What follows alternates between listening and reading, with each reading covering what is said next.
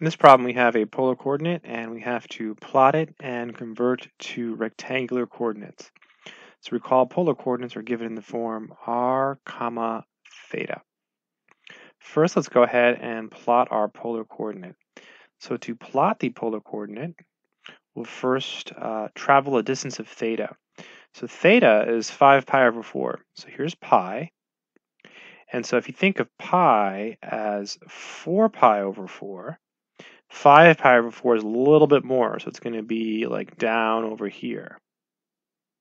And then r is 4, so then you travel a distance of 4 from the origin to the terminal point of your angle. So right there, there's our polar coordinate. Again, first you travel a distance of 5 pi over 4, and then because r is 4, you just go straight out there, and boom, there it is. And this distance here is 4. If r was negative 4, you would go the other way. Okay, so now we have to convert this to rectangular. So there's two formulas we could use. The first is x equals r cosine of theta.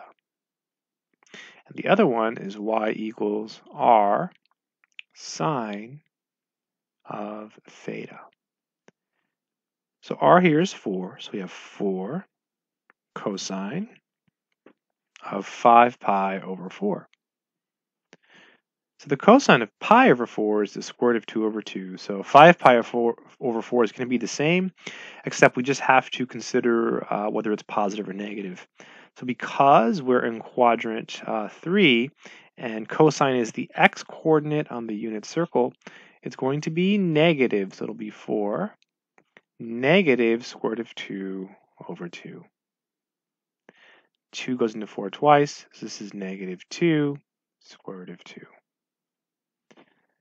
Here we have 4 sine of 5 pi over 4.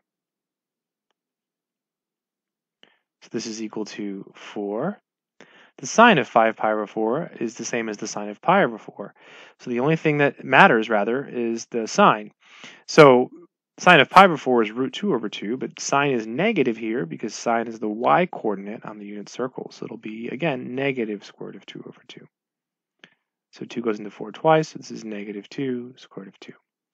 So the ordered pair would be negative 2 square root of 2, comma, negative 2 square root of 2, which agrees with the plotting of our polar coordinates. It's always good to just go back and look. Yeah, it makes sense, right? It makes sense that it should be in quadrant 3.